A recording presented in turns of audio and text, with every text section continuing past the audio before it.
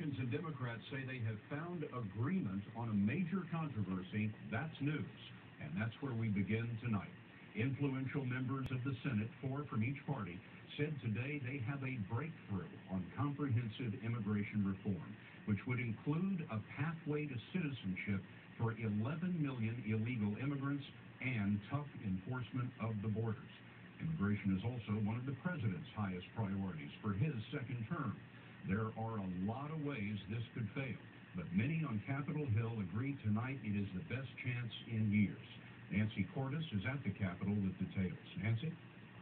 Scott, these 8 senators say they sense an opening on the issue now and a new willingness among Republicans to compromise on immigration after President Obama won the Latino vote by 71% in the November election.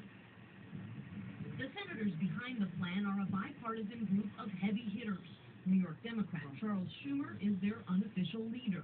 We believe this will be the year Congress finally gets it done.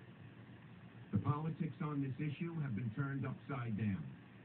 For the first time ever, there's more political risk in opposing immigration reform than in supporting it. Their plan would grant illegal immigrants temporary legal status to stay in the country if they pass a criminal background check, pay a fine and back taxes, and learn English. Good. But they would have to get in the back of the line for citizenship, a process that would only start once border security has been improved with more agents and more drones. In 2007, Republicans brought down a similar plan, arguing it amounted to amnesty. But Arizona's John McCain, who championed reform then and now, says he senses a major shift among his GOP colleagues. Look at the demographics of this country and the rising Hispanic population. We're not going to win races. You've tried so many times to pass immigration reform. What gives you confidence that this time will be different?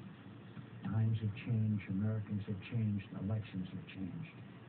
And I'm not saying it's going to be easy, and I'm not saying we're going to succeed this time, but I think the chances are better than they've ever been. He and the other senators say they hope to put this plan into legislation that can be voted on in the Senate by spring, but Scott, already today, a handful of Republicans rushed to the Senate floor to try to put the brakes on this proposal.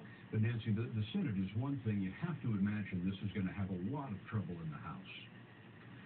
That's true, Scott, though. Actually, we learned today that a similar move is taking place in the House. A group of Democrats and Republicans working quietly behind the scenes to craft policy that will probably look a lot like what we saw from this group of 8 senators today. The real rub is going to be the details.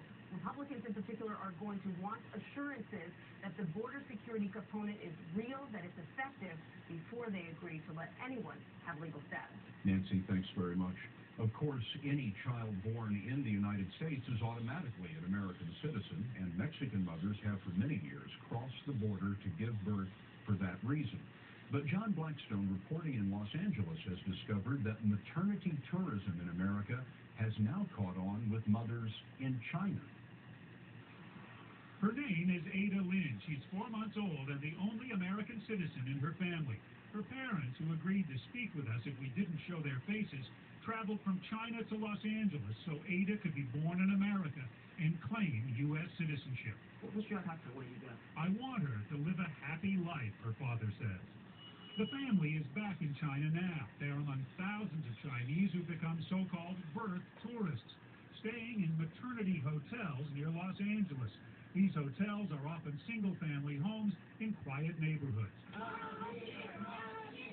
At least 2 are in Chino Hills, California, where residents are annoyed at the frequent comings and goings. Chino Hills resident Rosanna Mitchell. Why does this offend you? When people think of the American dream, they're not thinking about birth tourism. They're thinking about people who come here, immigrate here, work hard, pay their taxes, become citizens, and become Americans. Ada Lin's family paid $27,000 to a Chinese agency with a website that advertises the advantages of giving birth in America.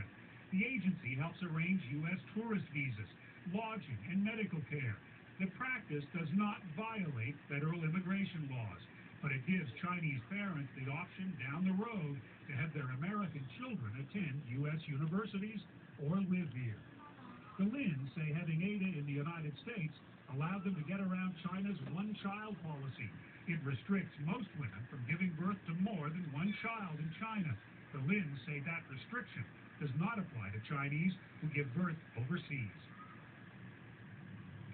This hilltop home was converted into a maternity hotel that housed as many as 30 pregnant Chinese women at a time. It apparently didn't break immigration laws, but local officials managed to close it down, Scott, for violating building codes. John, thank you very much. In Brazil,